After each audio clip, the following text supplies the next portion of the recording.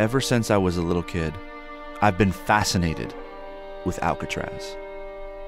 I don't know why. To this day, it seems weird that a 7 or 8-year-old would be interested in a prison, but I was. And this is pre-internet, so anything I wanted to learn about its past, including the Civil War history and about its infamous residents, I had to look up in a library.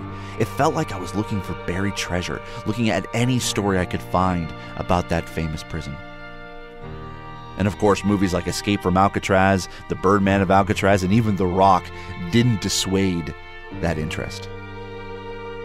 And much like the prisoners who saw San Francisco just off in the distance, being able to see and visit the prison myself felt like it was just out of reach.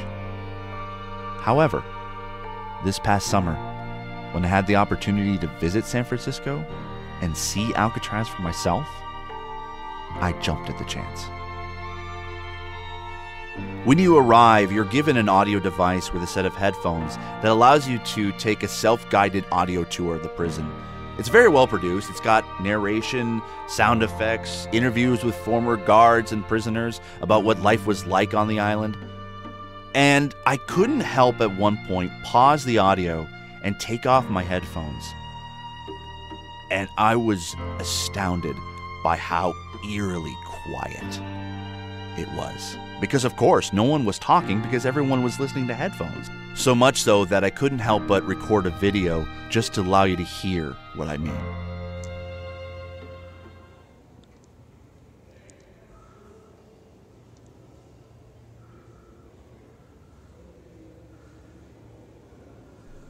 There were many stories that I heard on the audio tour. Some I had heard before, some I didn't. But there was one story that hit me and made you really feel how punishing this prison was. Everyone comments on the fact that yes, it was only a few miles away from San Francisco and that you can see the Golden Gate Bridge and the city from the prison. And that's true. That is very true. And that is punishment in and of itself. But the one thing that I didn't know was that the prisoners, sometimes at night, would hear the sounds of the city. Everything from cars to people cheering, people laughing. Those sounds would echo towards the rock, and the prisoners could hear it. It didn't happen often, but they said that it always happened every New Year's Eve.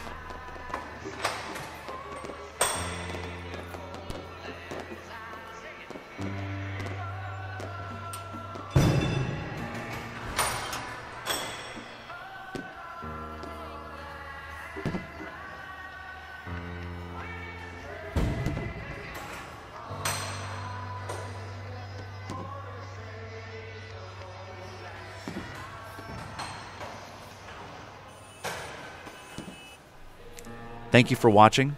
Please like, comment, and subscribe if you like this video and want to see more. And as always, I remain obedient to yours.